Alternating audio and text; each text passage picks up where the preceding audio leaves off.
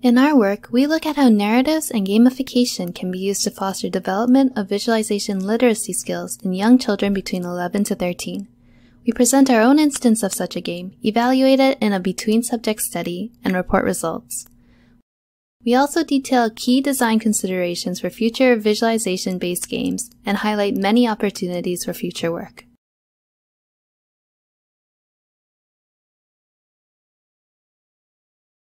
Researchers use Argus to determine the sample size based on estimations. There exists a non-trivial dynamic relationship between those estimations and the statistical result and power.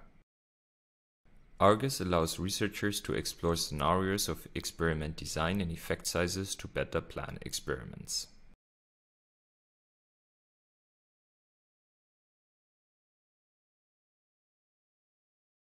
Atmospheric convection is one of the most important phenomena in meteorology.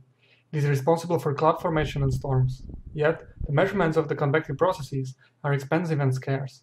In IsoTrotter, we collaborate with a domain expert to build an empirical model of the atmospheric convection based on paragliding data. We design a novel visual parameter space analysis technique using isostructures in the parameter space to explain and validate the model.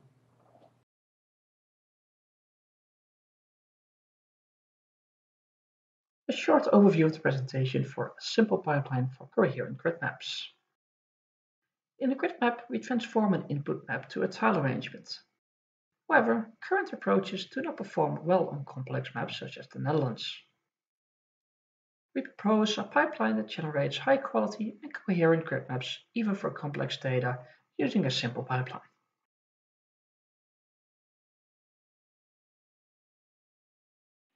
We study viscous and gravitational finger-like features in a carbon dioxide storage simulation applied for global warming mitigation in earth science to support spatial exploration.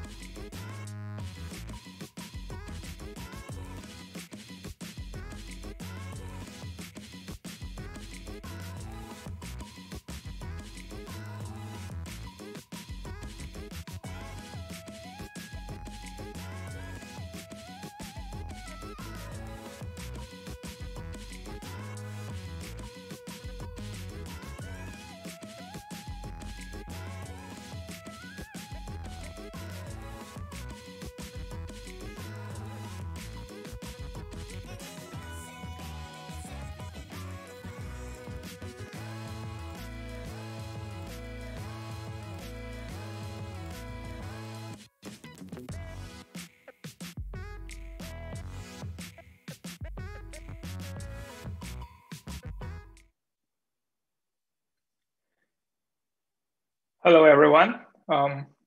Good afternoon. Welcome to the Dynamic Graph and Hypergraph session. My name is Jian Zhao. I'm an assistant professor at the University of Waterloo. I'm your session chair. So today we are going to have 6 amazing papers talking about graphs and dynamic graphs. So I'd like to give as much time as possible for questions and discussions without further delay. Let's welcome the first paper, titled with a visual analytics approach for ecosystem dynamics based on empirical dynamic modeling, presented by Hiroaki. Hello everyone, I'm Hiroaki Natsukawa of Kyoto University. I'll talk about a visionaristic approach for ecosystem dynamics based on the empirical dynamic modeling. So here is today's agenda, and let's start with introduction. To extract the hidden rules governing the system, we measure the time series data. Then we try to clarify the mechanism by calculating the relationship among them. Let's imagine two time series x and y that are measured by different sensors simultaneously, and if we assume the node represents a time series and the link represents a relationship between two time series, the relationship is depicted as a node link graph, and the simplest way to quantify the relationship is calculating the correlation between the time series. In this way we can construct a network by quantifying the relationship among time series. But is the relationship static or is it dynamic that changes over time? Natural systems are often complex and dynamic, so relationship between time series variables dynamically change in a nonlinear manner. For example, in ecology, the competition between small desert mammals changes depending on the amount of rainfalls. So to achieve conservation of the ecosystem, which is mentioned in SDGs advocated by the United Nations, it is necessary to understand the interspecies relationship, which changes dynamically. But we have some challenges. First, it's difficult to accurately quantify this time-varying relationship using a conventional linear approach. So one of the co-author, Deyle, and his group proposed a state-of-the-art method that measured the time-varying relationship between time series. So this method is one element of the empirical dynamic modeling, EDM. EDM is a correction of the method to study systems using attractor reconstructed from time series data based on a nonlinear state space reconstruction. I'll explain the principle of EDM later, but in the function of EDM, time-varying interaction can be calculated using the measured time series data. And EDM has used in recent ecological research. A core strength of EDM is that system dynamics inferred from empirical evidence, so that is empirical from data. A fundamental weakness can be the overwhelming task of the interpreting result and identifying intersystem drivers. Those tasks involved examining not only the individual relationship between species, but also the environmental factor under which relationships are observed.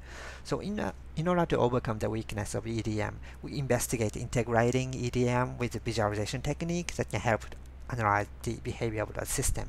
So our contribution is as follows. So first, we define the analysis task for visionaristic approach in close collaboration with researchers in ecology.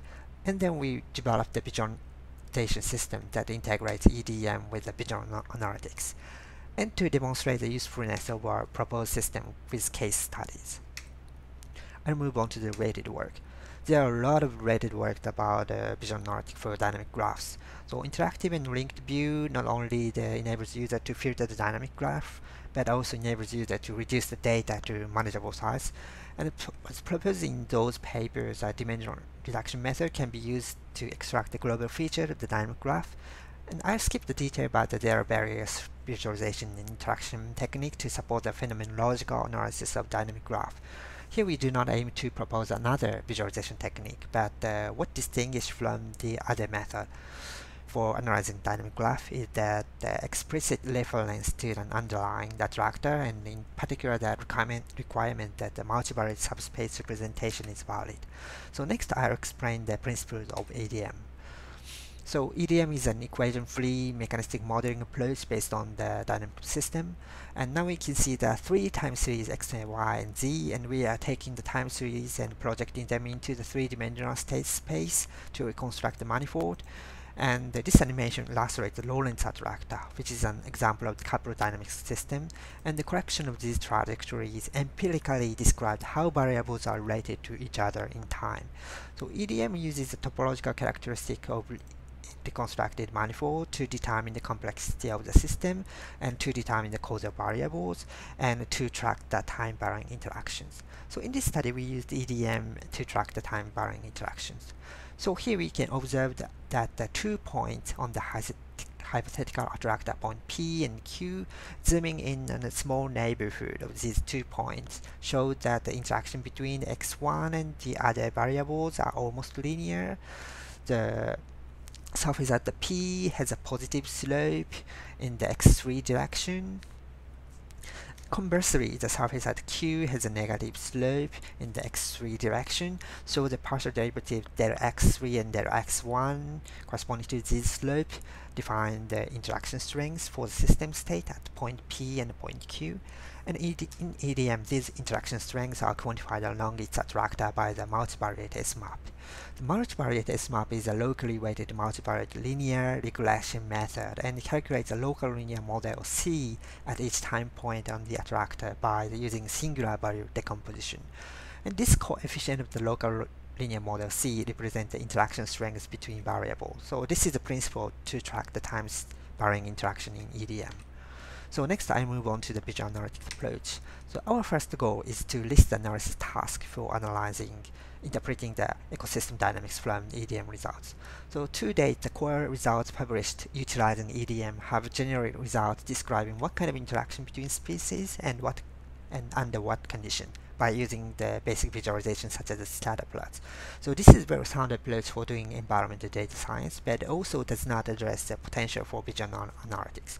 So after multiple round of discussion with co-authors and domain scientists, we derived the following 4 analysis tasks that our system should provide. So analysis task 1 is confirming EDM result, and 82 is identifying states from the dynamic graph, 83 understanding and identified states, and 84 visualizing and understanding of transition between states. So we designed the visual analytics system based on these requirements. So here is the workflow of our visual analytics system, and the first step is the calculation of the dynamic network by the EDM. In this step, the interaction among the time series are quantified by the EDM, so enabling the construction of the dynamic network. In the subsequent step, the snapshot of the constructed dynamic network are vectorized as shown here. And after the vectorization, the information is considered to be the high-dimensional point, and that is mapped to the 2-dimension using the dimensional reduction methods such as the PCA, isomap, TSNA, etc. And the position of the 2D mapping provides an insight about the evolution of the network. And so the goal to use a dimensional reduction plot is the identification of the system states that is represented by the cluster by a similar network snapshot. And in the next step, we introduce the brush link visualization such as the 2D projection, scatter plots among variables, time series plot, and graph diagram. And in this phase, visual analytics system supports the understanding of the identified states. So in the final step, we carried out annotation and summarization using the results of brush link visualization. And once a point group is selected by the lasso selection, the point group is aggregated into the node in the state transition graph as shown here. And the directed edge is given between the STG nodes based on the calculated number of the transitions. And in addition, if the user wants to examine the changes in STGs, a STG is constructed for each interval by a sliding window, resulting in the time-varying STGs as shown here. Okay, and we developed a GUI with multiple views as a prototype. In the EDM view, it enables us to confirm the input and output in EDM calculation. So inputs are time series data, and outputs are time-varying interaction. And in the dynamical network view, it has 2D mapping and state transition graph. And we can select the dimension reduction algorithm to use and select the dataset to use. Then we can identify the point group of the 2D mapping using the lasso selection. Okay, and once the point group is selected, STG is created here. And in the detail view, it enables to explore the relationship between nodes and links, and by using this view that we can check the characteristics of the selected point group. And the next setting view enables us to specify parameter for EDM calculation, and this tool allows the user to visually analyze the dynamic graph.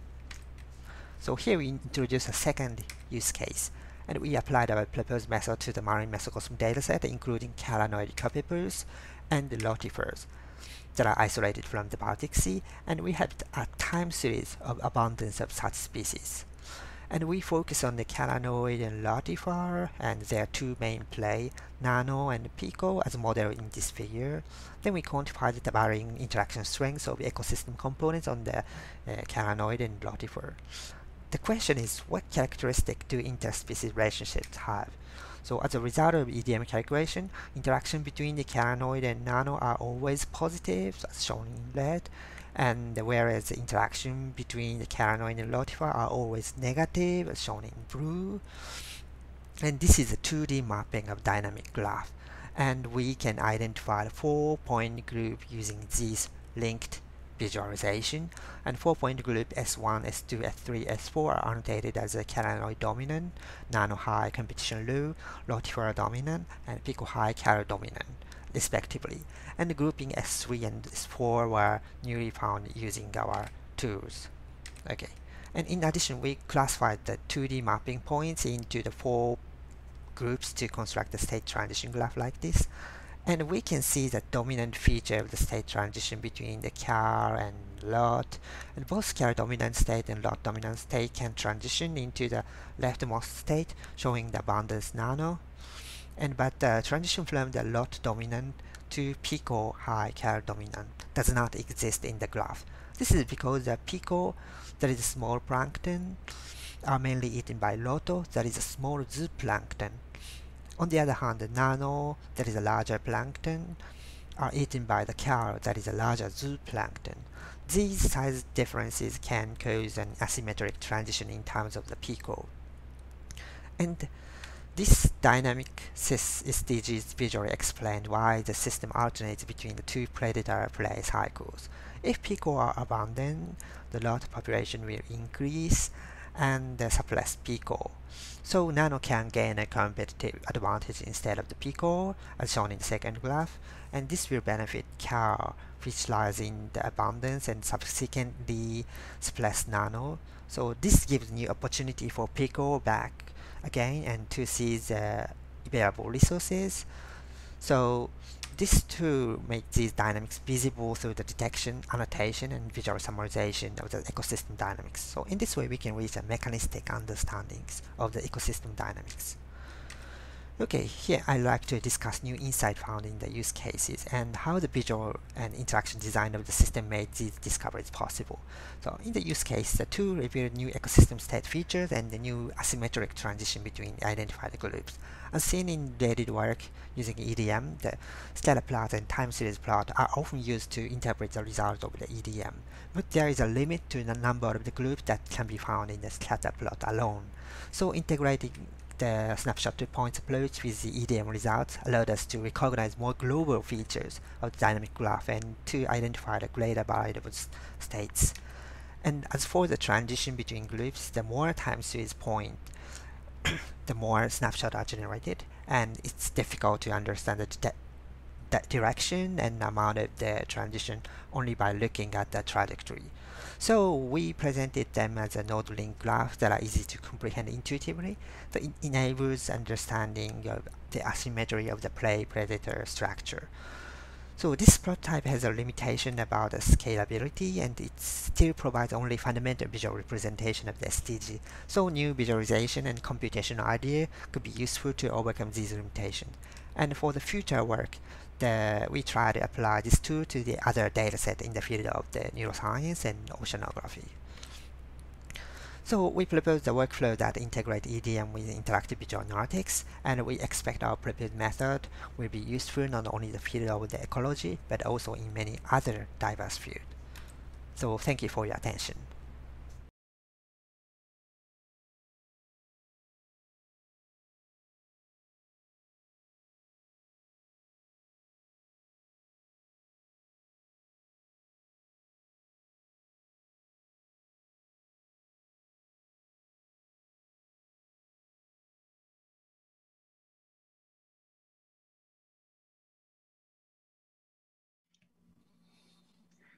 Thanks, Hiroaki, for the amazing talk. The EDM model seems to be very useful in many applications. So while we're waiting the question coming up from the Discord channel, I'm going to ask you a question. So could you elaborate a little bit more on the application domains? Like, is this model generalizable to every applications, or it actually has some limitations? Sorry, could you repeat the question, the last part? Is this model having any limitations in applying to different application domains? Yeah, so the EDM has limitation, and the EDM is a powerful method that used in the field of ecology. But in terms of the visualization, the main limitation is some graphical user interface, and the visual analytic approach to support EDM analysis have not been available so far. So, and tasks for understanding the global local feature of the EDM results and its dynamics were not organized. So it's a motivation that we carried out this study in collaboration with expert of EDM and ecology.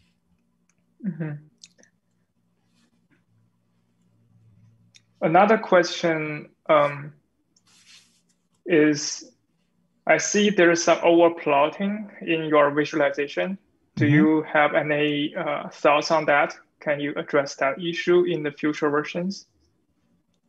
So I sorry, see the scatter plot. The scatter plot is actually, you have a lot of points overlap with each other. Yes. Yeah. Do you have any thoughts on that to reduce the overplotting? Yeah, so currently we use a simple basic visualization, but yeah, it's I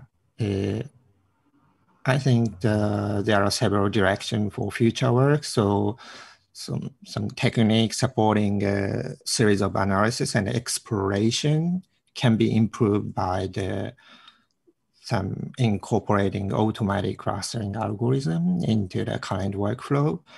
And yeah, we definitely have the several directions for the future work to improve the visualization part. Yeah. Cool. Yeah. So thanks very much for answering the questions.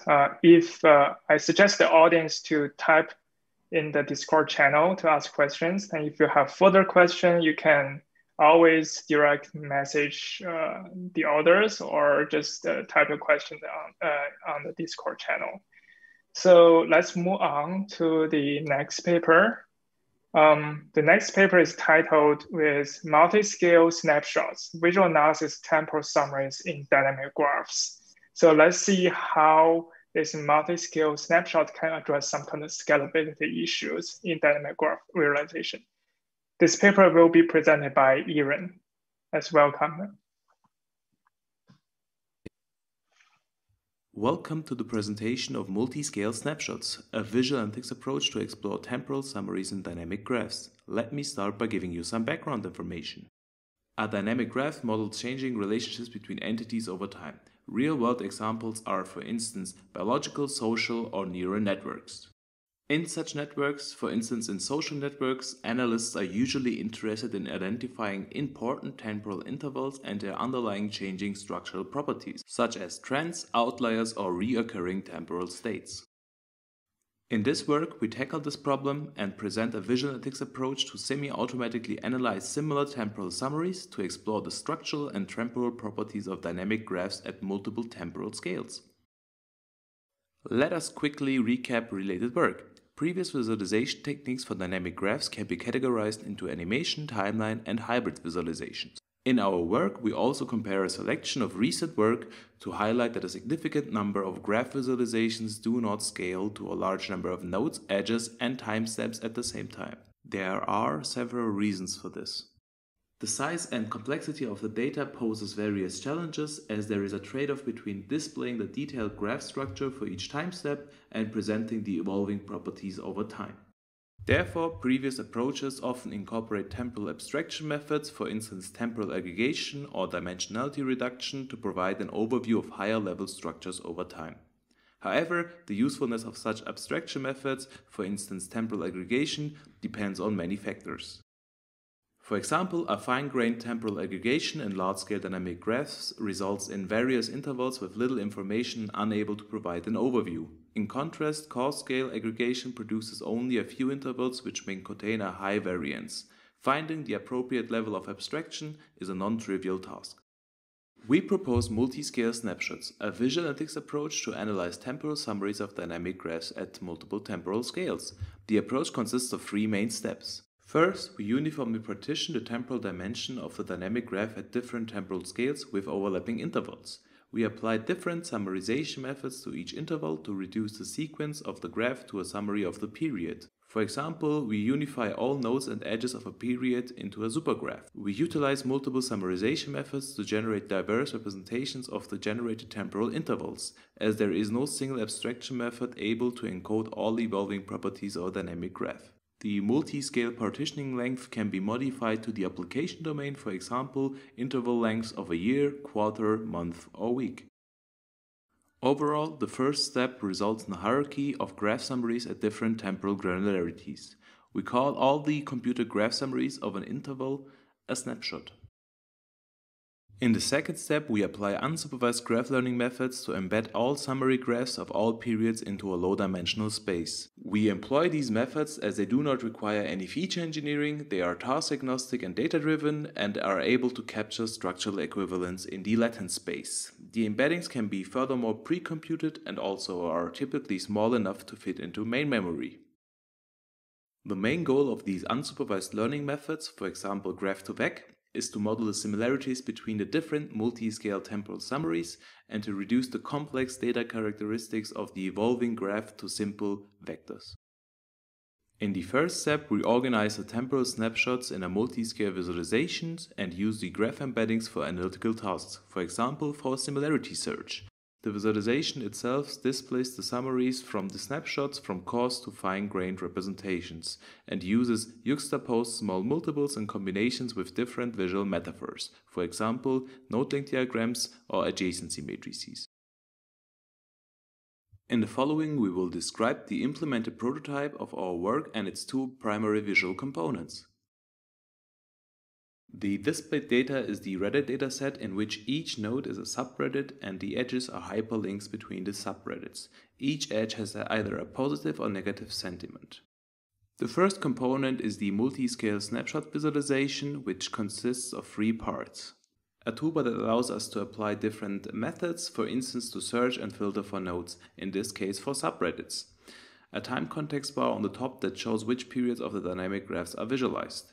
And a level context bar on the right allows us to add and remove levels of temporal granularity. The stacked snapshot view displays and orders the snapshot from coarse to fine granular temporal scales and facilitates horizontal and vertical temporal navigation. A snapshot view is a small multiple which combines different visual metaphors in a consistent interface to increase the task coverage. We can also add more snapshot views to each level of temporal granularity. To avoid overloading the display space, we limit the number of visualized levels and snapshot views. For example, by abstracting whole levels of temporal aggregation. Abstracted snapshot views are displayed as small rectangles without any visual representation. The second primary visual component of our prototype is the query interface, which allows to apply nearest neighbor queries to search for similar summary graphs over time. The interface displays each level as a timeline and encodes via color already visualized and investigated snapshots. The nearest neighbor query results are displayed as dots on the timeline, and the distance between the underlying graph embeddings is mapped to the opacity of the dot. The timelines of different temporal granularity can be ordered, for example by the distance of the graph embeddings. The results can be selected and then displayed in the multi-scale snapshot visualization, which overall allows us to search for similar temporal states in the dynamic graph. Next, we will shortly introduce the functionalities of the snapshot view. Each snapshot view allows visualizing the different summary graphs, for example the union, intersection, or disjoint graph. The snapshot view allows us to present derived structural properties as the background color and modify visual mappings, for example to map the node degree of each subreddit to the node size.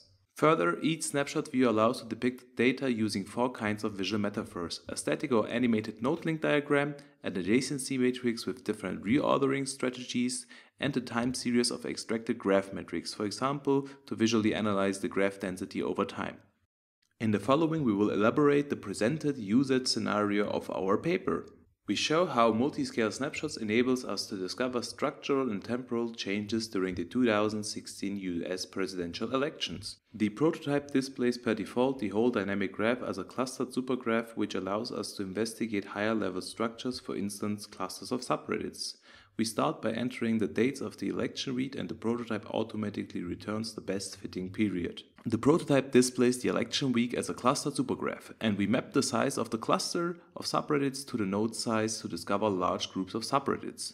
We then select and filter all political subreddits of the election week. We assume that the political subreddits which have been active during the election week were also actively participating in the political discussion of the whole 2016 US presidential election. We then use the union graph of the election week for a similarity search. We discover that the nearest neighbors are on the second and third level, which means that these rather short snapshots include similar hyperlinks that were also posted between subreddits during the election week. We select and visualize these summary graphs. We remove the empty views as they are probably false positives. During the VIS analysis, we discover that the third level summary graph includes a displayed snapshot of the second level.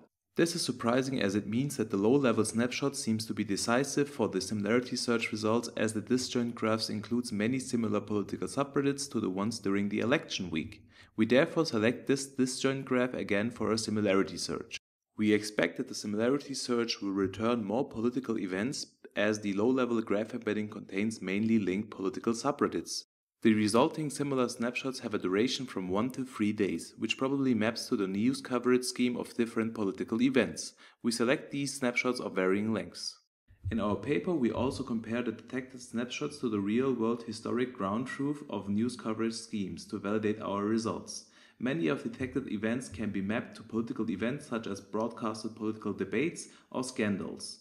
Overall, the usage scenario describes how we can use multiscale snapshots to discover similar temporal summaries and provide an overview of the evolving data. The approach enables us to discover similar temporal summaries with different durations.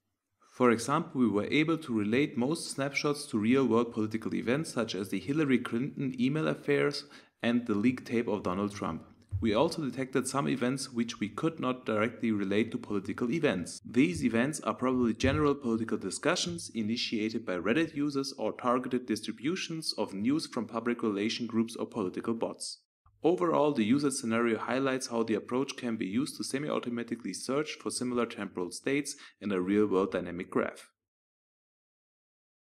Furthermore, we quantitatively evaluated the similarity search of the graph embeddings with synthetic and real-world datasets. The similarity search in this case was a 5 nearest neighbor search to a specific graph or interval of graphs. We calculated a ground truth of similarity for the k nearest neighbor search by computing the distance between the input and all other graphs using an adjacency-based similarity score.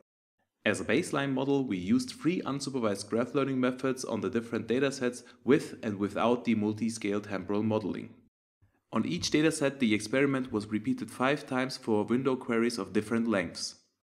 The results of the evaluation indicate an improved accuracy on window queries on the listed real-world datasets. An explanation for this can be the fact that there is a drastic difference between the topology of the synthetic and real-world datasets, as the synthetically generated datasets have a quite high density, while in contrast to this, the real-world datasets are much more sparse. For more details on the quantitative evaluation, we refer to the paper. Our approach also has some limitations. The memory and time complexity for the computation of the graph summaries is O of log, the number of time steps, times the number of nodes plus the number of links. Furthermore, displaying multiple temporal scales poses new user-related aesthetic challenges. For example, for the mental map of a user or temporal aliases, which means that specific snapshots can be mistaken for other periods in time. The display space also limits the visual scalability and readability of snapshots views, since they depend on the number of presented snapshots. The usage of user guidance in combination with more automatic analysis methods can help users to find interesting initial snapshots and to further steer the users towards a useful combination of data and visual transformations, for example by drilling down into temporal intervals using subqueries. To sum it up, in this work we presented multiscale snapshots, a visual analytics approach to provide an overview of a dynamic graph at multiple temporal scales. The approach consists of 3 steps: creating multiscale temporal summaries, applying graph embeddings, and the semi-automatic visual analysis. The combination of these steps lets us visually explore how temporal and structural properties affect the overall dynamic graph. The code for the prototype implementation of multiscale snapshots is available online. And with that, I want to thank all of my co-authors and the reviewers for their extensive feedback.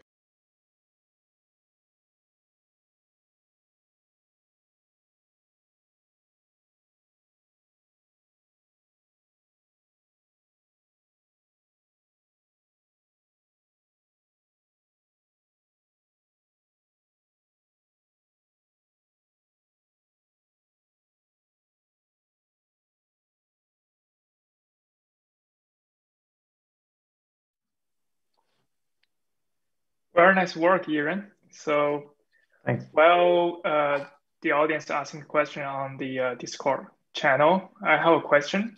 So, in your system, you have multiple abstraction levels. Like, how can a user keep an overview of all those different levels?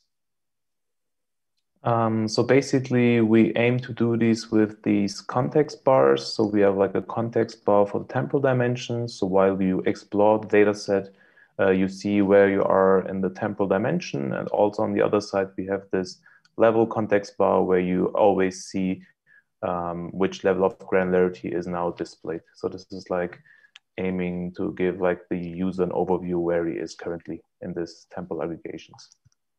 Cool. Here's a question from the Discord channel. So have you thought about how this work can be applied to online dynamic graphs visualizations? Yeah, that's like a good question. I never thought about that problem, as these graph embeddings are at least they are quite slow, and computationally they require quite some like computation time and memory also. Therefore, I'm not sure how this could be applied even to like the online scenario, as like we are trying to like analyze like larger time steps of dynamic graphs at the same time. But I'm not sure if there are any graph embeddings that compute graph embeddings online currently. Probably there are. Thanks. So here's another question from the audience. So the system seems very powerful, but quite complex. Have you given it to any analyst outside your group? Like what kind of usability issues have you identified? Yeah, so the usability of the tool, we didn't evaluate that with like currently with different persons or like analysts in general. Yeah, the system is quite complex, and we are planning to extend it with various approaches that at least user guidance approach that would help to guide the user towards interesting patterns. But yes, usability is really, the system is quite complex here in this case. Yes. Mm-hmm, mm-hmm.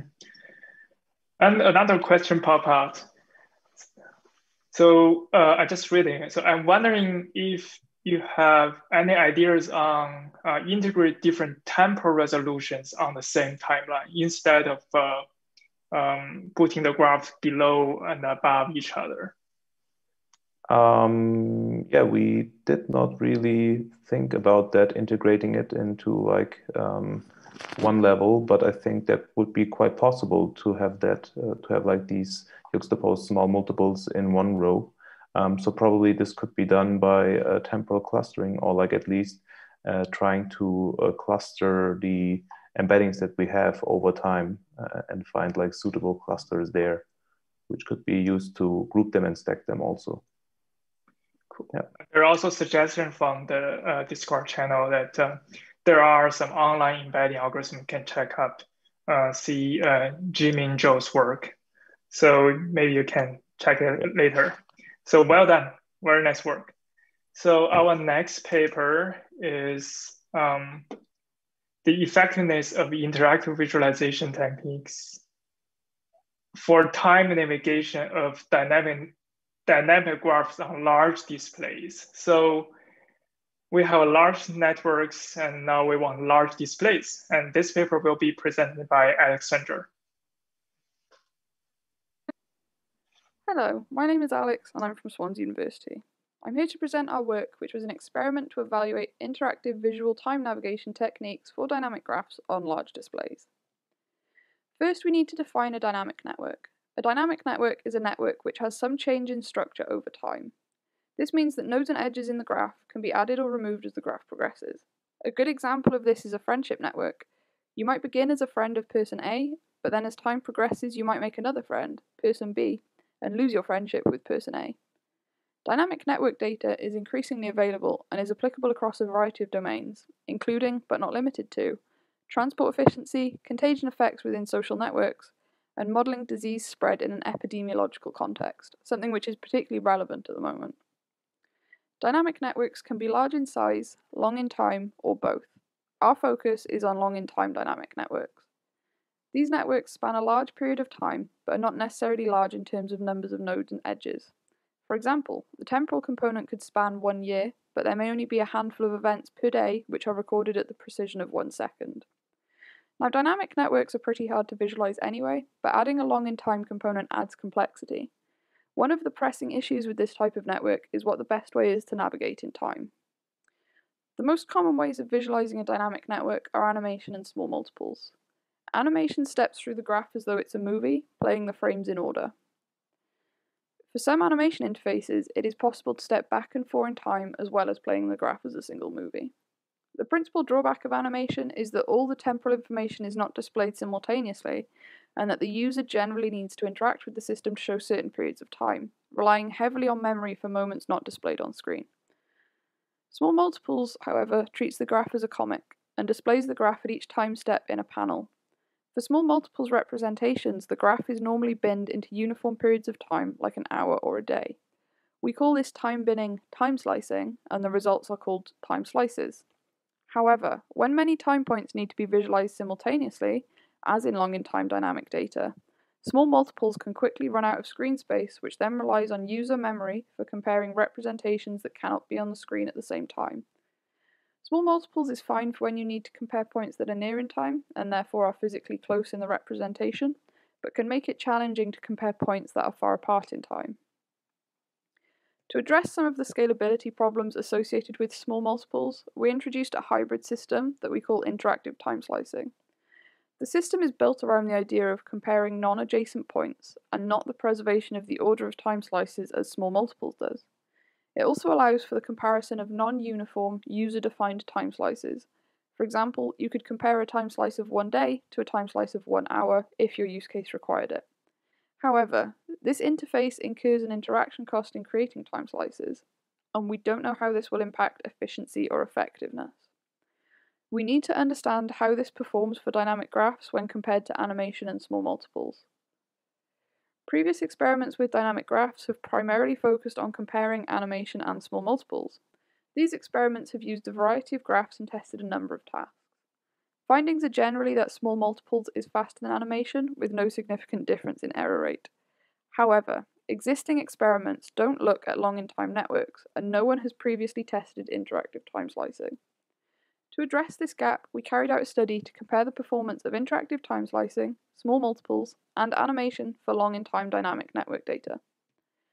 After building the interactive time slicing interface, we had some high-level questions.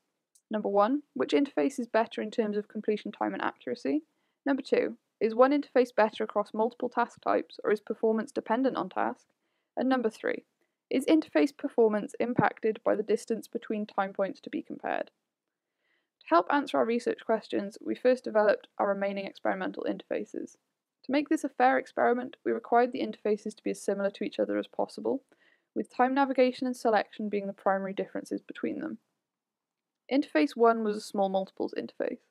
It has a timeline at the top, and time slices represented as subsequent node link diagrams below.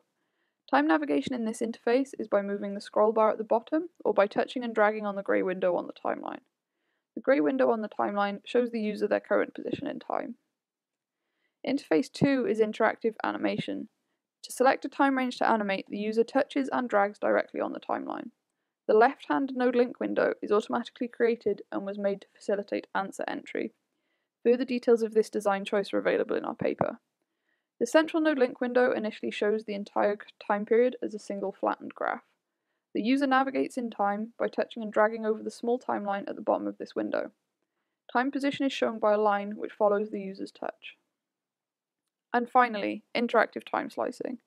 The user touches and drags on the main timeline, similar to animation, to define a time slice. They then do the same for the next time slice. Time slices can be moved or resized by the user. Interactive time slicing supports up to 4 simultaneous time slices. We defined 3 task types for this study. We treat each task as its own individual experiment. We believe that the 3 task types selected are representative of the tasks that are commonly performed on dynamic network graphs. Task 1 involves looking at a change in graph structure at separate points of time. This is an example of the task being completed with the interactive time slicing interface. Participants were shown where the time slices of interest were on the graph. On the timeline, participants had to touch and drag to select edges in the first left time slice that weren't present in the second right time slice. Task 2 required looking at the change in graph structure over a continuous time period. Participants were shown 2 lines on the main timeline which represented the start and end of the required time period. They had to identify which time slice in the given range had the largest cluster of purple nodes. Using the small multiples interface, as shown here, they simply had to scroll back and forth. Answer entry was via a button to switch into answer entry mode, and then users dragged a time window to the correct time slice. Task 3 is similar to Task 1 in that participants were given several separate time points and asked to compare between them. This video shows the task being completed with the interactive animation interface. In this case, participants were asked to only focus on one node, which was coloured hot pink, and to identify in which time slice the node was the smallest. There was a radical size difference, with the target node being 3 times smaller than normal, so participants did not need to spend a lot of time on comparison. The graph data that we used was based on an Instagram network, with all node and edge attributes apart from posting time removed. We also carried out some filtering to reduce the network size. Participants were informed that the data was from Instagram. The graph covered 30 days, with edges given as atomic timestamps. A single drawing of the dynamic network was computed to control across conditions. Details of this are available in the paper. This was a within-subjects experiment with 3 tasks where we treat each task as its own experiment. Each experiment made use of our 3 interfaces, and also tested 2 time differences, near in time and far in time. 24 participants successfully completed the experiment, and the experiment was carried out using an 84-inch touchscreen wall-mounted display. We use this table to summarise our results as we progress through them. For a quick refresher, Experiment 1 involved comparing the graph structure at 2 separate points of time. Here it is being completed with the interactive time slicing interface. Users selected edges in the left-hand time slice that weren't present in the right-hand time slice. Before we get into results, I'll just explain the figures. The top figure is for the near in time condition, and the bottom figure is for far in time. Each row represents an interface, and all figures have the interfaces in the same order. The circle represents the mean, the square the median, and the lines are our 95% confidence intervals. For experiment 1, we can see that interactive time slicing is significantly faster than animation or small multiples for both the near and far in time conditions. The interaction cost of interactive time slicing is offset for comparing distant points in time. As well as being faster, interactive time slicing is also more accurate than animation or small multiples for this task type. Interactive time slicing is able to support the simultaneous analysis of multiple points in time. Neither animation or small multiples are a good choice of interface for this task type, regardless of the distance between the points in time. Both perform particularly poorly for temporally distant points. Interactive time slicing, however, performs well in terms of accuracy and speed for both time distances. For experiment 2, we asked participants to identify a change in graph structure over a continuous time period. More specifically, they had to find the time slice with the densest cluster of purple nodes within a given time period. This video shows the experiment being completed with our small multiples interface. When the time range is small, animation is significantly slower than our other interfaces. Small multiples is actually faster for this task where the time range is large. This shows the higher interaction cost for interactive time slicing when needing to compare time slices within a time range. We see no significant differences in error rate for this experiment, meaning that all of our interfaces are accurate and usable for this task. Due to there being no difference in error rate for this experiment, we focus instead on the completion time for these ratings. Animation is by far the slowest interface for the near in time condition, but isn't the slowest for far in time. Small multiples clearly outperforms both interactive time slicing and animation for both near in time and far in time. The performance of interactive time slicing is okay for the near condition, but very poor for the far in time condition. There is an interaction cost with this interface, and a number of participants were very frustrated completing the task as they suffered from several fat finger type interaction problems while trying to move and resize time slices.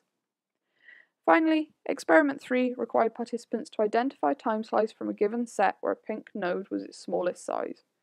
This video shows the task being completed with the animation interface. In line with the previous experiments, animation had the slowest performance for both near and far conditions. Interactive time slicing outperforms small multiples for both near and far, though only significantly for the near condition. There is less demand on the participant's memory for this task when compared to Experiment 1, i.e. much less scrolling back and forth for comparison is needed, which explains the more reasonable performance for small multiples. In line with Experiment 2, there is no significant difference in error rate across the conditions. This means that all interfaces were accurate and usable for this task. Animation is the slowest for both time conditions of this experiment. We hypothesize this is due to participants needing to scroll through the time slices that they don't care about and that aren't part of the task, introducing an interaction cost, and also due to the target node not always being on screen, incurring a small memory cost. Small multiples is better for comparison within contiguous time intervals, and interactive time slicing demonstrates its clear strength for tasks that require comparing time points that are separate in time, regardless of the separation distance. Our experiment has shown that interactive time slicing is able to facilitate navigation through time to compare points that are temporally distant. We can see from the results of Experiment 1 that comparing things that aren't on screen at the same time, as in this video showing the small multiples interface, leads to a large memory cost and incurs time and accuracy penalties. This video has been sped up to double time to save us the pain of watching how slow this interface is for this task. Interactive time slicing addresses this by allowing the comparison of points regardless of their position in time. Across all experiments, though primarily in Experiment 2, some of our participants became greatly frustrated with the interactive time slicing interface due to what we refer to as the fat finger problem. When participants would try to move or resize a previously defined time slice, they would frequently accidentally touch the edge of a different time slice, triggering a move or resizing of the non-target time slice.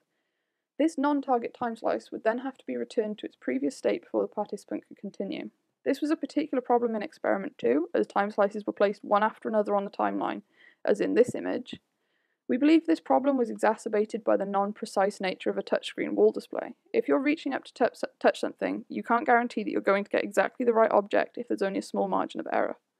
One way to fix this could involve attaching the resize handles to only the top or bottom half of a time slice, or having the handles alternate which half they're attached to if a time slice is close to another. We also intend to carry out this experiment on a desktop display using a mouse to see if the fat finger problem either goes away completely or is greatly reduced. Supporting previous work, we also find that animation was generally outperformed by other interfaces. We believe that some modified style of interactive time slicing might be worth considering as a feature of interfaces that deal with dynamic network visualization.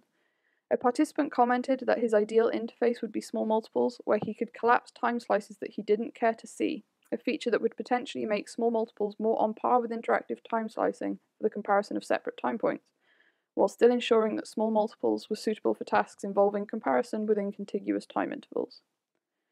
Thank you for taking the time to listen to this research. Are there any questions?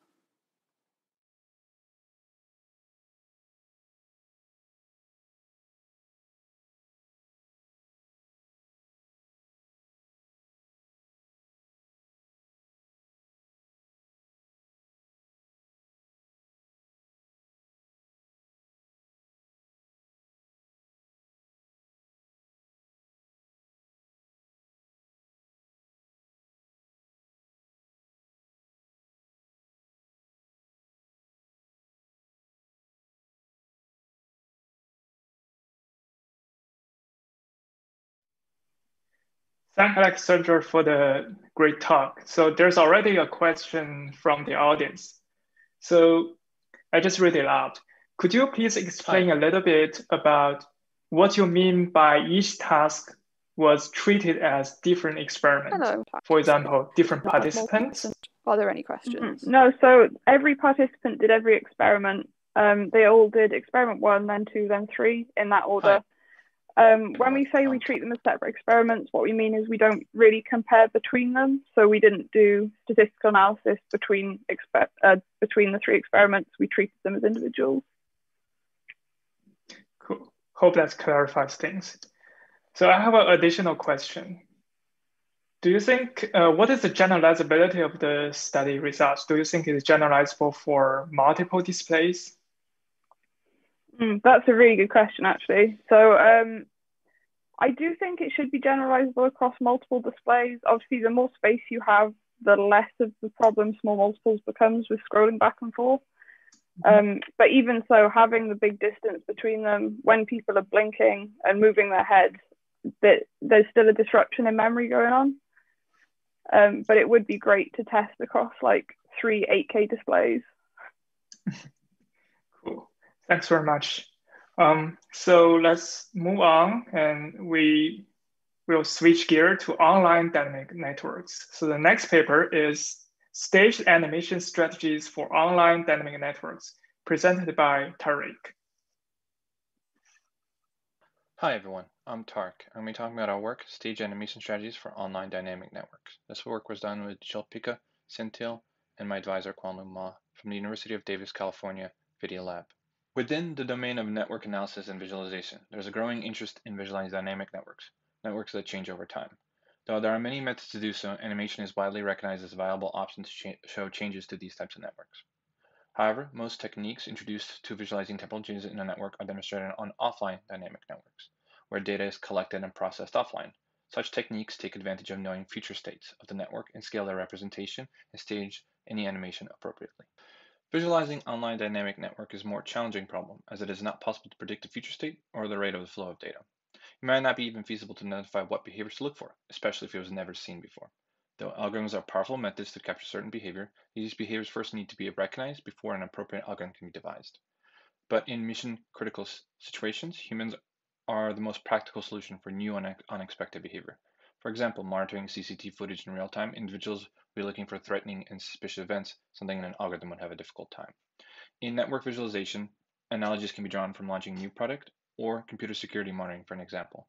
Such events need to be first absorbed and understood for models to be generated. Online dynamic network data can be discrete or continuous. Changes to the network can occur either in fits or spurts or gradually over time, and this applies to the rate of incoming data as well. A real-time animation strategy can do a great job of showing events close to real time, but it runs in the risk of potentially overwhelming the user when there's too much data coming in. And static representation, if not properly managed, would create numerous time steps for every little change to the network. An alternative strategy is the concept of binning, which is grouping a set of events together and animating them at the same time. The issue comes with what threshold to use, event or time. In this work, we explore both event, time, and our hybrid approach. That's a combination of the two. Analyzing changes to the dynamic network in real time involves 2 kinds of tasks. Monitoring, where the analyst needs to become aware of a particular change as soon as it occurs, for instance, when a node or a cluster appears.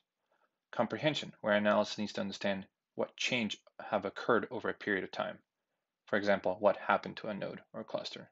From the related work, it's clear a trade-off needs to occur between awareness, that is, the user being aware of the change that occurred in the network, with not overwhelming them with too much data. To design a good staged animation representation, we believe a balance of 3 aspects needs to be achieved. Timeliness, the animation representation of the event should occur as close as possible to the actual time of the event. And mental map preservation, the animated representation should occur in a way that allows viewers to track changes to the network, thus preserving the mental map of the graph. And minimize transition time. The animated transition should be short enough to make effective use of the viewer's short-term memory in recalling the changes in the graph. Our animated transition is based off of Bach et al.'s graph diary work, where they first delete entities, nodes and edges, then move all remaining entities, and finally add entities. This process takes 2 seconds, with 450 milliseconds for both delete and add, and then 600 to move the entities. To discuss the different staging areas, I think it's important to have an example. Here on the left, we can see the starting state of the network, and on the right end state of the network. Orange represents node deletions and edge deletions. Blue represents node additions and edge additions. On the right side, you can see the numbers. Those are the order that the events occur in. The first strategy we're going to be talking about today is time-based staging. This uses a fixed interval for its threshold. The threshold we use is 2 seconds, which is the duration of the animation. Looking at this example here, you can see the first 4 events fall within the first threshold. As stage 1 is running, another 6 more events appear, and that is what stage 2 runs. And lastly, there are 3 more events that appear, and that's stage 3. As you can see, this is great for maintaining timeliness, as the worst case for the time when an event occurs versus when it's shown to the user is 2 seconds. But the issue with this is there's no limit to how many events will be displayed at any one time. So if a large amount of data comes in at the same time, all those events would be shown at the same time, therefore potentially confusing the user. The next strategy we're going to talk about is event-based staging. This uses a threshold of a number of events. We use 5 events as studies have shown that an individual can track up to 5 objects moving independently. So here, if we look at our example again, when the first 5 events have accumulated, staging 1 is triggered. While that animation is playing, another 5 events have grouped up and stage 2 starts. And you can see there's a slight delay between the 10th one and when stage 2 occurs. Lastly, there is no stage 3, as there are only 3 events occurred, not enough to cause the trigger to occur. So the advantage of this method is it never overwhelms the user because the number of events is always kept at a manageable amount. The issue you can see is twofold. One, staging can start getting lagging behind as more and more the data comes in. It'll take more and more animation cycles to show the information. And second of all, due to the 5 threshold, some events might not appear until much later when enough events have accumulated for the trigger to occur. And the last strategy we're going to be talking about is hybrid staging. This one takes advantage of both event thresholding and time thresholding. Let's look at the example. So when the first 5 events accumulate, we start stage 1 animation. But as you notice, there's something missing. Due to the fact that there was no deletions, hybrid staging actually removes that part of the animation, allowing it to be much faster than event-based. And then the next set of 5 events accumulate, and then we get to stage 2. And lastly, stage 3 occurs when triggered by time threshold. As we can see, this fixes the event issue of the last 3 not being displayed, and also speeds up the potential animation. Due to the caveat, it might cause a little bit more confusion because there's not a clear delineation of the different stages. Both hybrid and event-based still have the same issue of potentially of too much data coming in and there being a larger delay between when an event actually occurred and when the user gets to see it. The purpose of the user study is to determine the suitability of each staging strategy. The tasks are split up into 2 categories based off of Androgo's task format. Monitoring and comprehension, which is sound familiar as we discuss, those are tasks for online dynamic networks. It was a within subject test with 3 staging times 5 tasks. 3 tasks were monitoring and 2 were comprehension. We also did a follow-up qualitative study with 2 individuals, I think aloud, but due to the time constraints, we'll not be discussing here. Please check out the paper for more information. Our study had 21 participants with varying backgrounds. Most of them were familiar with information visualization, and 8 had prior background in working with no-link diagrams. The study was conducted with 16 individuals in person using a MacBook Pro connected to a 13-inch display. 5 were remote with a 15-inch laptop. They were shown video clips with no playback option and then asked to fill out a questionnaire afterwards. The dataset we used for the study was the MIT Reality dataset. It followed 100 individuals over 1 academic year. And it's a quite rich dataset with multiple networks. We used 2 of them called the proximity network, which is when 2 phones are within Bluetooth range of each other. It's considered a connection. And a phone call when 1 individual calls another. To make sure we had a good distribution of tasks, we map the number of events on the y-axis and the time on the x-axis. And you can see here for all 5 tasks, they have a very different profile and pattern, noting that, for instance, task 1 has a period at the end where very little data comes in, and like task 5, where there's spurts of data coming in at regular intervals. For the study, our hypothesis is broken up into 3 parts. H1, the volume of data affects participants' response time for monitoring tasks. We expect that event-based and hybrid will be quicker than time-based. For H2A, more errors with time-based for comprehension. We think this is due to the increased visual complexity that might occur with a lot of data coming in at one time. For H2B, more errors with event-based for comprehension, and this is due to when there's low amount of data, skew of when it actually occurred versus when it will appear. For H3A, lower levels of performance and higher levels of frustration when it comes to time-based, again, due to that visual complexity. And lastly, H3B, higher levels of mental, physical, temporal, and effort in time-based. Moving on to the results section, we actually broke it down based on the types of tasks, starting off with monitoring. If you're interested in what the tasks were, you can see on the bottom right here. We did a repeated measure ANOVA, and we did find significant effect for tasks 1 and 3, but no difference for tasks 2. So this is partially confirming H1. We ran post hoc Tukey, and we did find pairwise significant effects for task 1 versus event versus time, and then for task 3 we found event and hybrid versus time. For comprehension, which you can find what the tasks were on the right, we analyzed the distribution of correct and incorrect responses for each question using Czerchornsky's Q-test. Though there is an increase in correctness in task 4 for hybrid, it's not significantly different. We found no differences in response correctness between conditions for task 4 and 5, therefore rejecting H2A and VA. For the questionnaire, which you can find the distribution on the right side, we ran NASA's TLX. We found significant difference for all but performance. Running post hoc, we found there was more frustration with time-based. There was also a higher mental, physical, and temporal load, including effort for time-based. What's interesting is that we did find a difference between hybrid and event for everything but mental load, and hybrid was better for temporal load, but everything else it performed worse. Other than conducting 2 studies, we explored the scalability effects of each animation strategy by varying the number of events and the time interval which they occur. It would be unrealistic to conduct a user study with so many variables, and therefore we run a simulation instead. We vary the volume from 1 to 10 events at a time, which can be found on the y-axis, and the time interval, which the chunks of events occur from 8 seconds to 1/100th of a second, which can be found on the x-axis. The dashed line represents the 2-second mark, which is the rate of the animation. Event and hybrid were 5 events at a time, just like it was conducted in the study. As you can notice, the top one is colored differently than the bottom 2. That's because the top one is not based off of delay, but based off of how many events are happening per each animation cycle.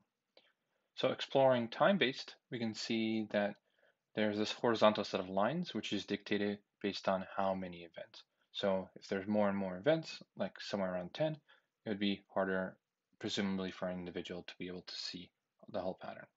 Once we hit that 2-second mark, we get what's called a staircase effect, whereas the number of events increases or the interval decreases, then it becomes more and more presumably difficult to see all the set of events. Now, if we explore event-based, we can see that we do not have that horizontal line, but we do get the staircase effect, and it occurs beforehand. The color here indicates, by the way, delay. So 100% would be 2 times the delay.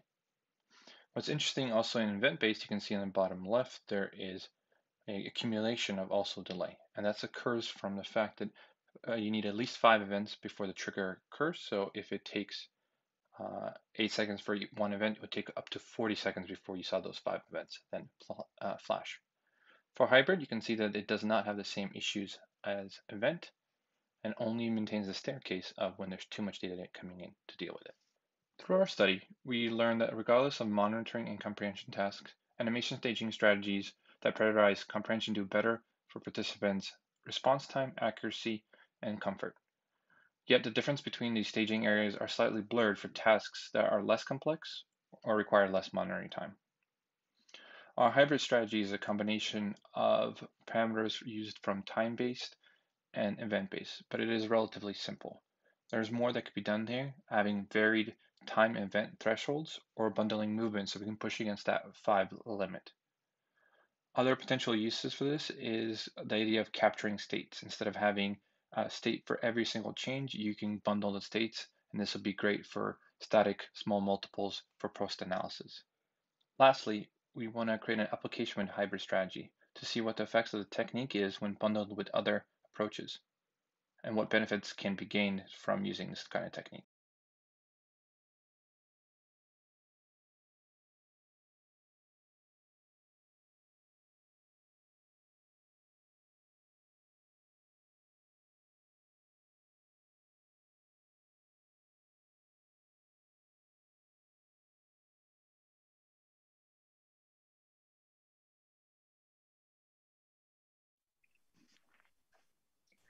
All right. Thanks, Tarik, for the wonderful talk. So in your future work, you mentioned about applications versus hybrid strategies. Could you elaborate a little bit more on that point? Yeah, so I was thinking more along the lines with the ability adaptive. So instead of having a fixed set of linked, it's always 5 events or always a certain amount of accumulation, that would vary based on the data. So if the data, we know the data coming in is going to be less, then we change the strategy about. The other thing is that limitation of 5 events at a time. That study is about 5 individual events. I don't know what that happens when it comes to these different phases. Does that mean we can have 5 adds, 5 removes, and 5 movements? And that technically could push against that wall. So that's another thing I would want to test out. And the concept of that, as I mentioned, bundling movements in hybrid. If a cluster appears at the same time, can I show all of that? Or can I only show 5 of those at the time at those limits? So there's a comment from the audience I just read aloud. So this reminds me of central long discussion of cartography about class intervals, like equal intervals, equal call size, and hybrid. And there are also many other methods designed in cartography. Maybe you want to check that. Okay. All right. So if there's no further question pop up, let's move on to our next paper, which is titled Analyzing Dynamic Hypergraph with Parallel Aggregated Ordered Hypergraph Visualization, which will be presented by Paula. Hi, my name is Paola Valdivia, and I will present our work analyzing dynamic hypergraphs with parallel aggregated order hypergraph visualization. This is in collaboration with Paolo Buono, Catherine Plesson, Nicole Dufournon, and Jean-Daniel Fequet. So, what is a hypergraph? A hypergraph is a generalization of a graph where links can connect any number of nodes. And how is it different from a normal graph? Why do they need a special visualization?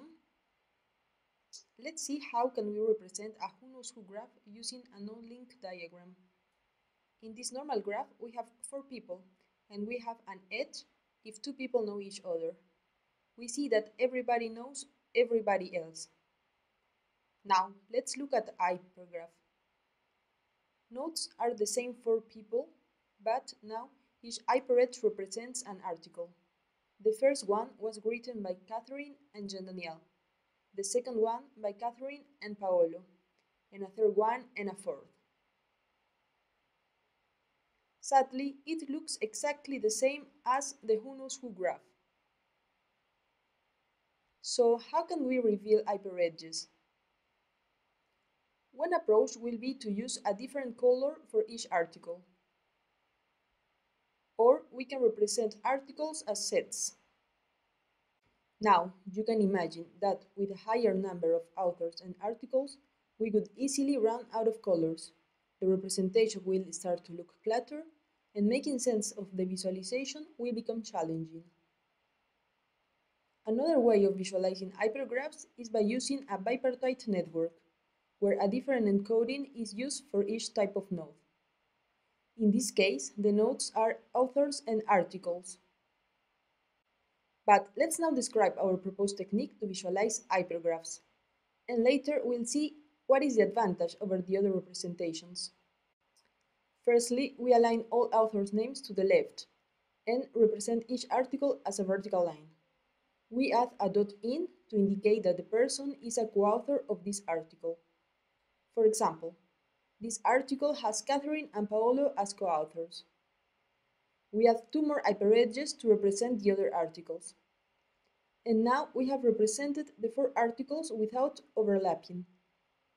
And we can then examine connections between all co-authors. Even more, assuming all of these articles were published in the same year, we can group them in a time slot, called time 1. And we can add more time slots next to this one to represent a dynamic hypergraph. Using our representation, called VIS, we can analyze in detail connections and changes in the co-authorship relations over time. Let's see now a case study to see how we can use VIS to analyze a dynamic hypergraph. This case study was led by Nicole, a French historian. She is interested in analyzing the role of a merchant, Marie Boucher.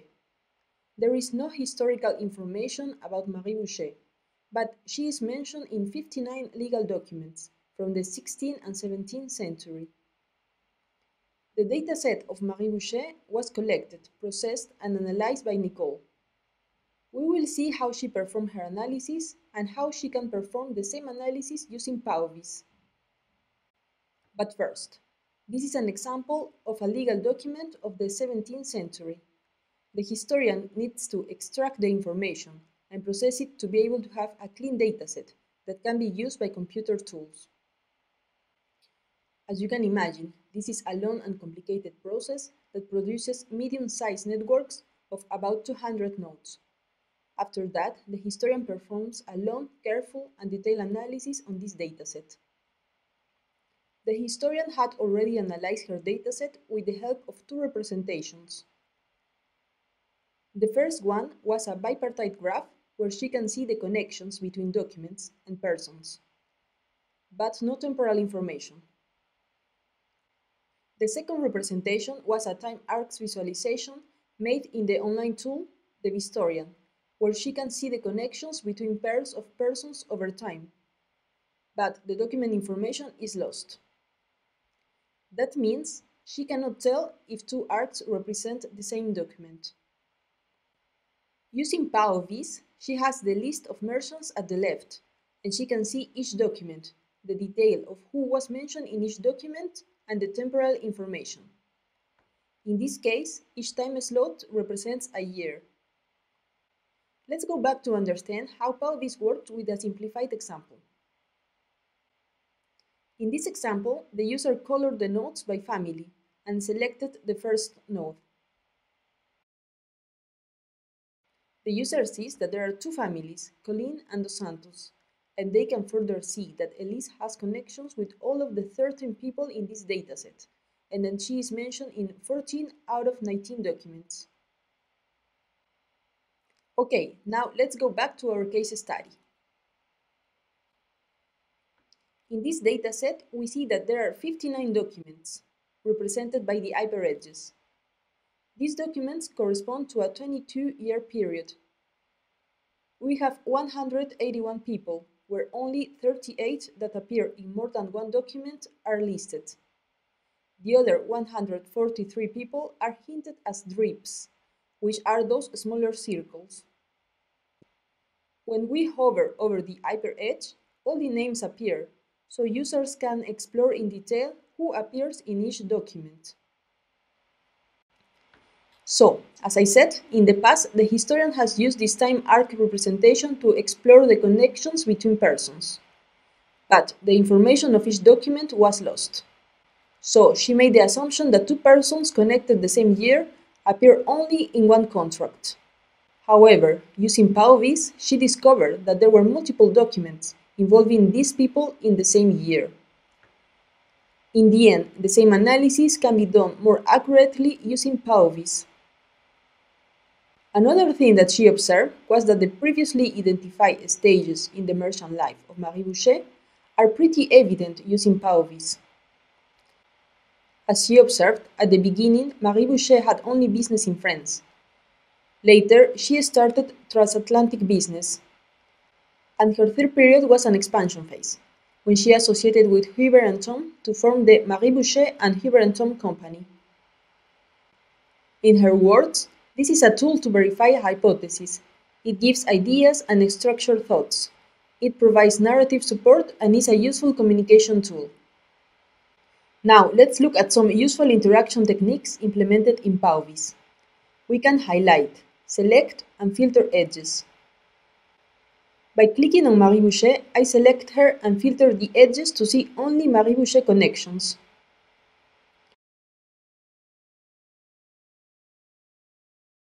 I can reorder the nodes using different strategies.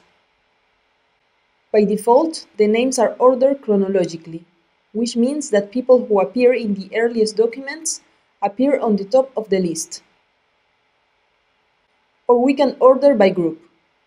In this case, people from the same family are grouped together. The option of showing group names on the left allows us to edit the names and also collapse the groups to see connections between groups.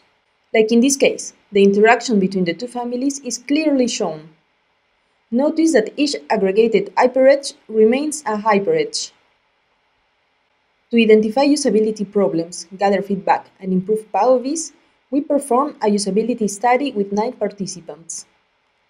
It consisted of 2 phases, discovery and task phase, each one lasting around 20 minutes. During the discovery phase, participants received no training and were asked to describe what they were seeing, and then they were asked to freely interact with POVs. After that, they performed 6 tasks and provided feedback and suggestions. After each participant, we fixed the usability issues. During the discovery phase, we used a small co-authorship network from the ILDA team. At the beginning, we did not give access to the interactive features. Still, participants figured out the layout without training. After they could use interaction, they all understood the color coding and that drips represented filter-out authors. An example of problems we noted and fixed was that the terms vertex and hyperedge were confusing, so we replaced them by custom terms loaded with each dataset. For example, instead of vertex, we say author. Instead of hyperedge, we say publication. Some participants were lost after filtering, so we added a simple animation to clarify what was being filtered out. For the second test phase, we used a larger co-authorship network with 20 semesters of the publications of the VIS and the ILDA team. To give an example, the third task was, looking at Petra's network, are there papers with the exact same co-authors in different semesters? Tell me the names. One of the participants' approach to solve this task was to first locate Petra and then filter out her network. After that, the participant highlighted similar edges approaching the cursor to each line. Like in this case, all edges which include Petra and Tobias Eisenberg, Michael Sedlmeyer, Thorsten Moller, and Jian Shen are highlighted, which is a possible answer to this task. In fact, the possibility of highlighting similar edges was added after the 5th participant, and was used by 3 of the remaining 4 participants. In summary, participants were able to interpret basic features of POVs with no training. More complex features need some training, for example with video demonstrations. It was also interesting that participants liked the filtering feature because it reduced clutter, which is coherent with our intuition that POVs is good to analyze small networks in great detail. To conclude, POVs allows to display dynamic hypergraphs with no overlap or crossings, making it very readable. POVs shines with mid-size graphs and allows detailed analysis. Drips and filters go a long way to deal with larger dataset, but compacting and grouping helps to scale further. So what's next for POVs? Clustering is important to our users. That's why we developed an approach for clustering that is presented in a VIS session.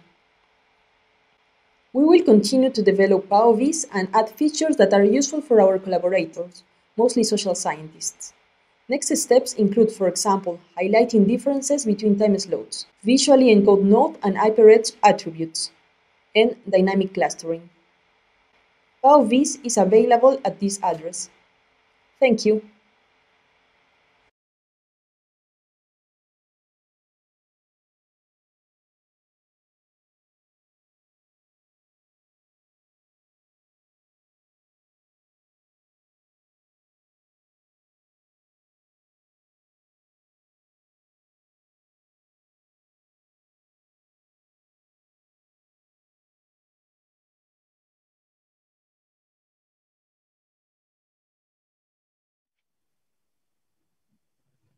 Thank Paula for the talk. So I code the comments from the audience. Very nice, clean design. So here's a question from the Discord channel. Does the tool support capturing of insights by historians? That's a good question, thank you.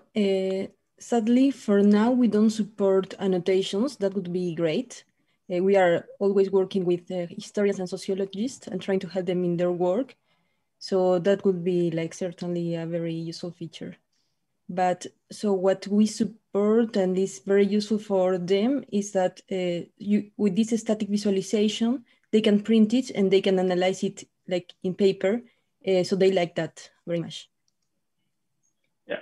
So here's another comment from the audience. So this technique is actually used for set visualization. So it's similar to upset, if you're familiar with the work. So could you explain that? What's the difference there? Yes, so the technique for upset is clearly made for sets. So they support like different features that, for example, intersection, union of sets. It's similar, but there is like visually, yes, visually is very similar, but there are like semantically, there is a huge difference. For example, we try to load a data set with papers, and like the system will try to compute all the intersections. So it does not scale for like a large data set, and even less for like a dynamic hypergraph. Cool. There are still more comments coming up, but we have to keep going. Thanks very much, Paula. So our last paper in this session is Visual Analytics for Temporal Hypergraph Model Exploration, which will be presented by Max. Everyone, I'm Max, a PhD candidate at Daniel Keim's Data Analysis and Visualization Group at the University of Constance, where I'm working at the intersection of data visualization and machine learning to enhance multiscale visual pattern exploration for hypergraphs. Today I'm going to present Hypermatrix, a visual analytics technique to explore temporal hypergraph models. Different industries generate large amounts of data every day. Much of this data describes processes, which can be represented and modeled using graphs. However, simple graphs often do not reflect the complex underlying structure adequately and are hard to visually interpret. Changing relationships inside the data mean that often the temporal aspects cannot be ignored. Further, the complex nature of the data means that using hypergraphs instead of graphs for modeling helps to more precisely describe the underlying problem structure. This is why many problems from diverse areas benefit from a modeling as temporal hypergraphs. But even when we have such a temporal hypergraph model, the question arises how we can explore such a model, search for patterns, or even refine the model itself. To improve upon existing approaches and provide a generic solution, we propose a new technique which combines a new visualization method with a deep learning approach while including expert knowledge. Especially for non-standard search tasks, automatic analysis of ill-defined problems is still very limited. We propose a method that leverages expert knowledge not only through the traditional visual interaction, but also enable experts to interact with the deep learning model itself, introducing their additional domain knowledge iteratively during exploration, and thereby refining and retraining the machine learning model itself through rapid iterative feedback. We call this technique Hypermatrix. In the following, we demonstrate its central concepts and aspects. As the technique is generic, it requires domain adaptations. In our paper, we have described one such adaptation using a real-world communication prediction use case from criminal investigations as driving example. There, the goal is to predict future conversation topics based on historical data. For the presentation, we refer to this use case and the accompanying prototype, but keep in mind that different domain adaptations might require slightly different solutions in domain-specific visualizations. We start with the raw communication data. Standard NLP methods are used to extract conversation topics for individual users. These topic-user combinations are then used to build a temporal hypergraph model. This can be done using a geometric deep learning approach and a semi-supervised learning setup. We have described the relevant details in 2 previous publications. The principal idea is to have a hypergraph link prediction model, HGDL, taking as input the incidence matrix I at time t, and the Laplacian to learn the best parameter set phi for predicting the incidence matrix I at time t+1. The steps we have now taken, compared to previous research, is to add a relevance feedback approach to the model. The enhanced prediction is then based on the original model, together with a new incorporated feedback f. To achieve much faster convergence, we additionally use the learned parameters phi as initialization. This concept allows for an interactive retraining of the deep learning model, the integration of additional domain expert knowledge in the actual machine learning model itself, and the tracking of the model evolution in response to the feedback. This allows experts to refine complex models interactively. When we look at the workflow, the model is consequently enhanced with a feedback loop, allowing to integrate implicit knowledge on the fly. To work interactively with such a model, the expert needs to know what it actually looks like. For this, we introduce a novel multi-level hypergraph visualization. Here we show the main interface. The data you see is obfuscated but aligned with the original right-wing and terrorist investigation data from the use case. We want to warn viewers that some of the terms displayed contain offensive language. The visualization is shown in Area A. It uses a multi-level matrix-like approach to visualize the hypergraph. Nodes are shown on the left, hyperedges on top, and the color of the cell entries indicates the containing nodes within the hyperedge. For example, the red-colored area represents one hyperedge, which connects 4 different nodes. This means these 4 users talk about a topic associated with this hyperedge. The visualization contains 6 different levels, which are shown as insets. Currently, the whole visualization is at level 2. The idea behind different visualization levels is that the expert can concentrate on different aspects of the model, similar to a semantic zoom. Level 1 only shows binary connectivity information. When zooming in, level 2 adds gradual connection strength. Starting at level 3, an arrow of time is shown, displaying a temporal change of the model. In our case, it shows the historic and predicted amount of communication that a single user talks about a specific topic. The head of the arrow represents the future predictions. At level 4, the visual encoding is supplemented by a positional encoding using a line chart. At level 5, the visualization shifts from the meta information to the conversations. It shows a high-level overview of the raw data using keywords. In the final level 6, the actual text content is shown on which the deep learning model bases its predictions. Now I think, for a better understanding, it is best to see this in action. During the exploration, matrix reordering techniques allow for intelligent sorting, independently per axis, which supports capturing clusters in the data more easily. The visualization offers to describe multiple levels where the analysis shifts between a detection of change, amount, keywords, which offer an abstract representation of the content. This content can be studied by the domain experts to confirm their conclusions. To further align the mental model of the expert with the visualization, we offer several techniques. This includes traditional concepts like sticky elements, highlighting, and search, among others. A more advanced concept we designed is the arbitrary and nested grouping of nodes and edges into meta-concepts by selecting and merging entries or already created concepts. This allows experts to transfer their mental compartmentalization to the system to better reflect their understanding of the model. This mental clustering can also be explored further if desired, using a hierarchical representation over multiple levels. Looking again at the workflow and fast-forwarding to the complete version, we leave out some details which can be found in the paper. In the following part, we want to focus more on the last aspect, the relevance feedback and domain knowledge integration loop. We've discussed the introduction of feedback into the model itself before, but now, how can an expert give feedback from within the visualization? This happens with the main visualization interface. In the middle, you can already see the area labeled D, which shows the domain knowledge integration and feedback process. The ripples going out from a single changed cell indicate that this atomic change propagates throughout the whole model and leads to non-local transitions. We describe this with an example.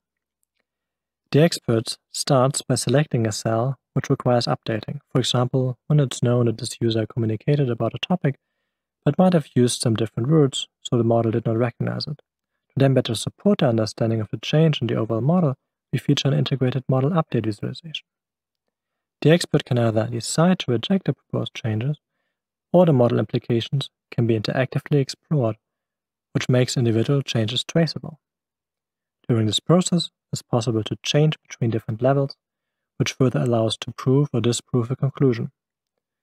Individual details can be explored carefully and checked to match the expectations. If the expert is satisfied, the changes can be accepted, and then the updated model is shown again, and the analysis loop goes on. Now, to better understand the benefits of our approach, we conducted an extensive evaluation.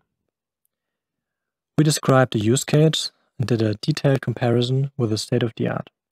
We showed that our technique improves upon scalability by a factor of about 10 to 30, provides a generic solution which increases wide applicability, and for the first time allows for the seamless integration of domain knowledge in a hypergraph model while reducing media discontinuity. A formative user study with 3 communication analysis experts evaluated the usability of Hypermatrix. It showed that Hypermatrix is easy to use yet powerful.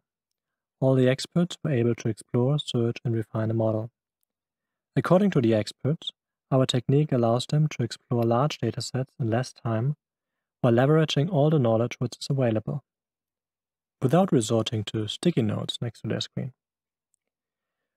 We found that a human-in-the-loop approach can be beneficial, as it leads to an increased understanding of the experts and allows for the contribution of domain knowledge, which would be hard to formalize a priori. Of course, our technique can be improved further. For example, in terms of scalability, the main issue is the visualization. Here we imagine a concept of multiple magic lenses that can be used to better use the available screen space. One other important aspect is the realization of different domain adaptations, for example in biology or political sciences, including domain-specific visualizations for the lower levels. Another aspect we can improve upon is the way domain knowledge is added per cell, so going away from the numeric input to more category-based solutions. The last aspect I want to mention is the enhancement of the change visualization. Currently, we show only the change in each step for performance reasons. But in principle, it would be possible to calculate the influence of each input at every modification, and then show, for example, areas of the model which were very volatile, or predictions which can be traced back to single changes. So in summary, this has been Hypermatrix. It enables users to explore and refine temporal hypergraph models by tackling the visualization of temporal hypergraphs and iterative model refinement, and allowing experts to explore model implications and integrate their domain knowledge. If you want to find out more, write to us or visit our website on bit.ly/hyper-matrix-vis.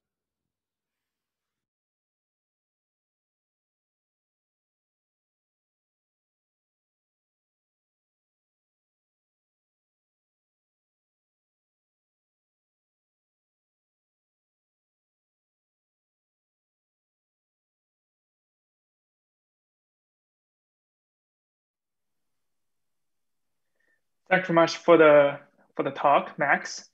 So it's a wonderful paper. Here's a question. So in your future work, you mentioned about adapt these techniques to different applications. So what kind of change would be required to adapt these techniques? Yeah, so there basically would be 2 types of changes. On the one part, you would have to change the underlying machine learning model. So switch out a geometric deep learning model, adapt it maybe, depending on what kind of your domain you're going into. Mm-hmm. And the second part would be the visualization. And that also depends what kind of adaptations you would do. In our use case so far, we focused on text analysis. So you could likely reuse some of the aspects there. But maybe when you're going to biology or molecule analysis there, it might be a good idea to change some of the lower level visualizations, for example, to visual representation of molecule or something like that. Cool. Yeah, so I think this techniques is very handy and in time, especially during this phase, we have a lot of online communication. So a related question, so how can this approach benefit the analysis of, say, communication prediction models or communication analysis in general? So one of the problems in communication analysis is that often you use graphs, and then when you use graphs, you cannot capture the whole dynamics of the communication. And that's one reason why hypergraphs are better suited for modeling such of kind complex communications. And the second part is when you model that, people who analyze this, they often are not experts in graphs or hypergraphs. So you would need a system which helps them to communicate with the model they have, and maybe do that not only by doing mathematical formulations, but also doing it interactively and easily. And so they can really introduce their domain knowledge and not resort to some sticky notes next to their desk or some parameters they need to remember and cannot reflect in a model. And that's one way the system can help with that. Cool. Thank you. So I guess that's conclude the session. Hope you enjoy this dynamic graph and hypergraph session. Let's thank all the speakers, give them virtual applause. And thanks very much. Thank you for watching.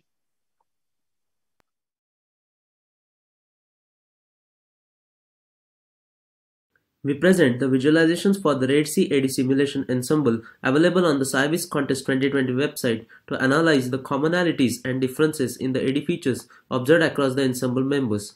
Specifically, we demonstrate the applications of statistical visualization techniques in the context of volume rendering, mass complexes, and isocontours to gain insight into the potential AD positions and their spatial uncertainty for the ensemble.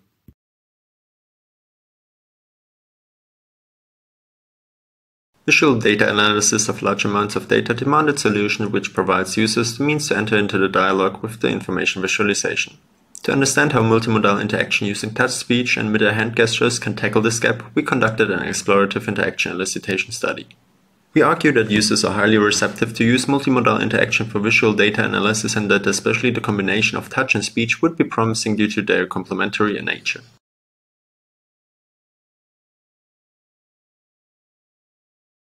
We present 3 external labeling concepts that allow a user to browse through point sets without the need of zooming in and out. In the first method, labels are distributed on multiple pages. The next method arranges the labels in a single row that can be continuously slid along the bottom side of the map. In our third method, labels are distributed on stacks, which a user can independently browse through.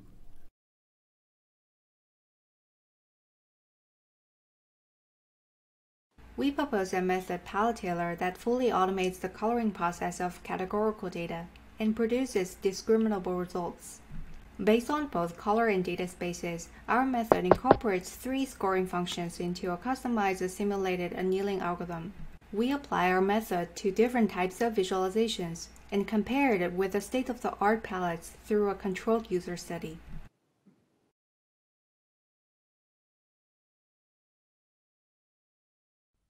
We present Uplift, a system that supports casual collaborative visual analytics in the domain of smart grid technologies. We applied a co-design approach to design, implement, and evaluate Uplift with experts in energy systems and members of the Monash microgrid project.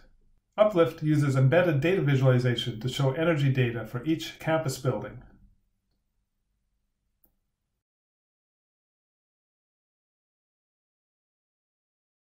This study proposes a taxonomy of sentiment data visualization based on visual metaphors.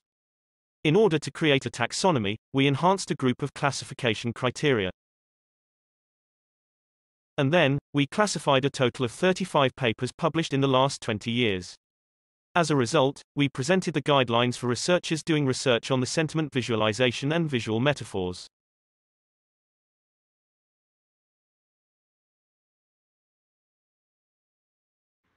Functional safety analysis is an automotive systems engineering technique that helps minimize unreasonable risks associated with automotive electronic and electrical systems. We developed a visual analysis tool, Safety Lens, to assist domain experts to perform exploratory analysis of a single project as well as comparative analysis among multiple projects.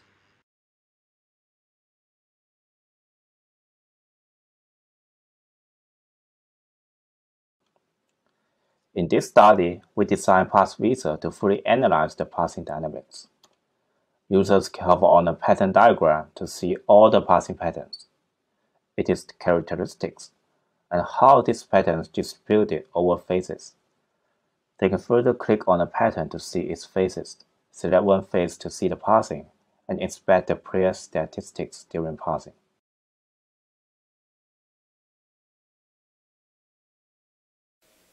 Designed in response to the COVID-19 pandemic, the novel visualization technique we are calling GOWNS accommodates continuously incoming and increasing case data without distorting past data.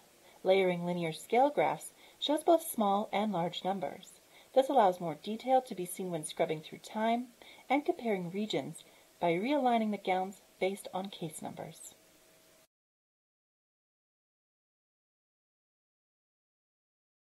Ensuring the usability of a dataset is often tied to data wrangling. We can use provenance to log the employed steps, but these alone will not give us meaningful insights if data quality was improved.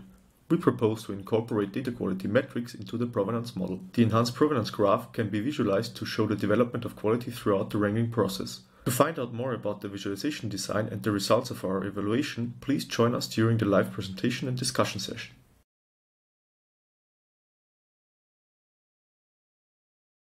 We propose V2V, a comprehensive pipeline for variable selection and translation for multivariate time-varying data.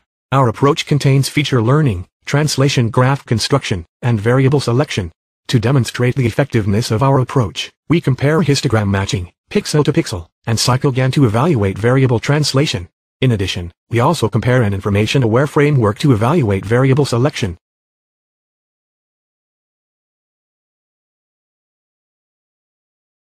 Mode surfaces are the generalization of degenerate curves and neutral surfaces. In this paper, we provide novel analysis on the topological structures of mode surfaces. This allows us to not only better understand the structures in mode surfaces and their interactions with degenerate curves and neutral surfaces, but also develop an efficient algorithm to seamlessly extract mode surfaces. We apply our analysis and visualization to a number of solid mechanics datasets.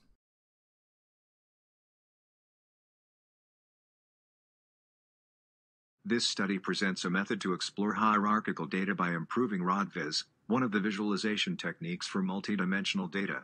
The user can set options for nodes and check the data in groups or individually in the ROD-VIS. 3 subviews at the right enable the hierarchical clustering structures of selected data and allow the user to grasp the features of selected data. As a result, this system allows more detailed insight into the data while solving the node overlapping problem.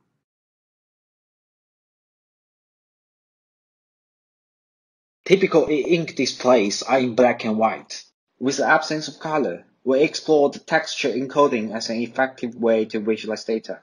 Inspired by existing practice, we summarized black and white texture properties, which can be used to encode data. We developed a prototype of a design tool that can customize black and white textures by manipulating these properties.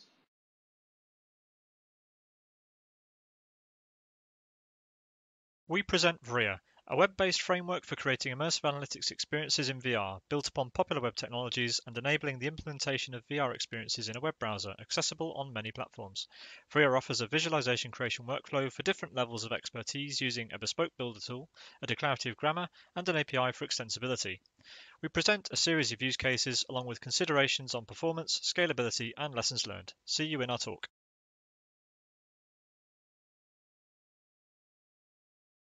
We present an exploration into co-located collaborative immersive analytics in a prototype called Fiesta, the free-roaming immersive environment to support team-based analysis. The prototype allows groups of users to visualize and explore their data in a room-scale environment, which we used in an exploratory study involving 10 groups of 3 participants. We focus on the roles which 2D surfaces have, as well as how users leverage the 3D space during both the individual and collaborative work.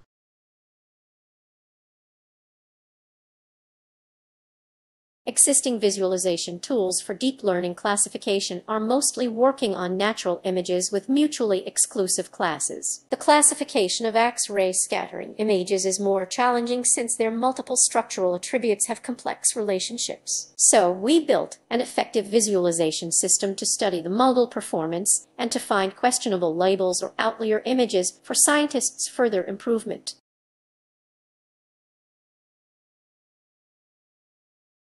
Classroom participation data disaggregated by race and gender can enable teachers to reflect on their implicit biases and consciously enforce participatory equity in their classrooms. In this work, we explore a design space for representing classroom data to enable teachers to compare contributions across students and student groups, as well as compare participation rates of the different student groups with their demographic compositions.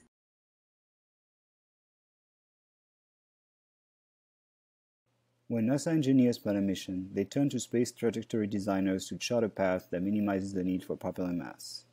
In this work, we applied a topological analysis of the circular restricted three-body problem to space trajectory design, and demonstrate the benefit of this approach to devise compelling solutions to realistic trajectory design problems.